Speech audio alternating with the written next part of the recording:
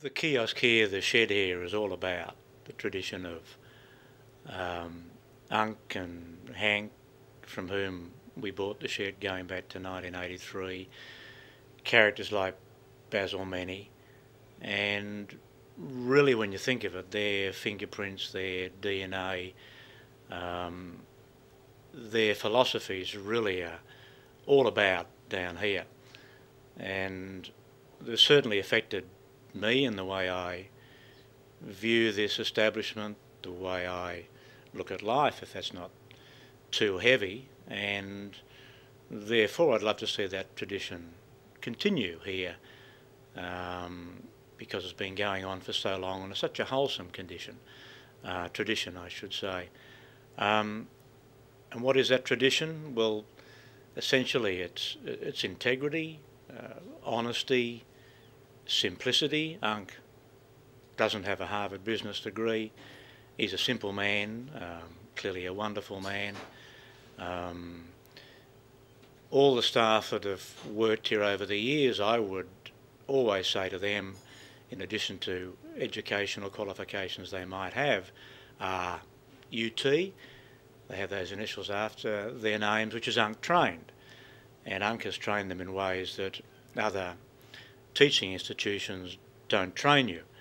And it's in those all-important areas that I mentioned, such as honesty and integrity.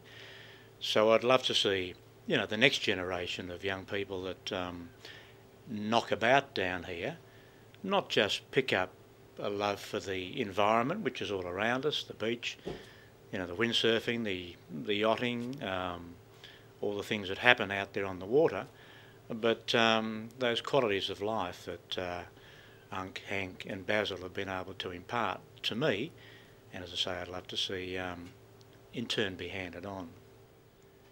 Dear old Unc is, when I look back on the time that I've known him, which is well over 20 years, is not a public speaker. He's not a polished individual, but by God, he really qualifies as a raconteur, a storyteller extraordinary. And over those 20 years, he's told us some amazing escapades that he's been involved in, all crazy, all typically Unc, all full of character. I guess there's not a particular theme that comes through, except the fact that Unc is very much the individual, and just a wonderful storyteller.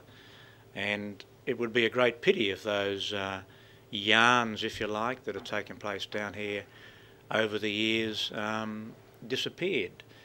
I guess I view Unc a little like our Indigenous people, the Aboriginals, where of course there's nothing handed down in writing.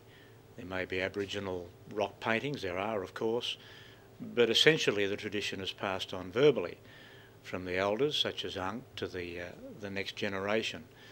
And so too I think it's a responsibility that I have, and I'm well aware of that, and I do pass a lot of these stories on where I can remember them, and there's just so many of them to remember, to anybody that will give me the time of day to listen, because they really are part of the folklore of this old shed.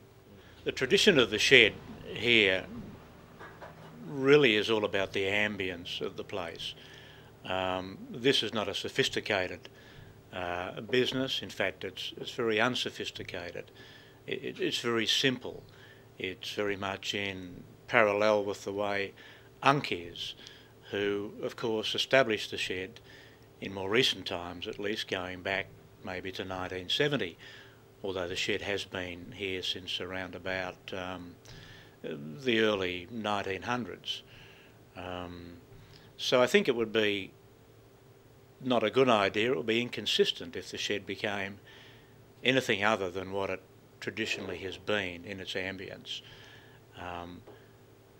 And of course, in that respect, it becomes particularly attractive. People, when they feel the place when they come down here for the first time, understand it's not your typical windsurfing school. It's not your typical kiosk or restaurant or whatever. It's very atypical. It's very special, and I think the reaction that we see from people who come down here for the first time is such that they understand that they've come to a special place. The history of the shed is such, it's so unusual, and given that the shed has its own personality, its own allure, its own identity, that people like myself, really more than anything else, are simply custodians that will be here for a period and will move on, and we'd very much love to think that those who become custodians after us keep the flame burning, maintain the traditions, particularly that of people like Unk, who have been of our generation, and I think it behoves us all to make sure that the baton is passed on.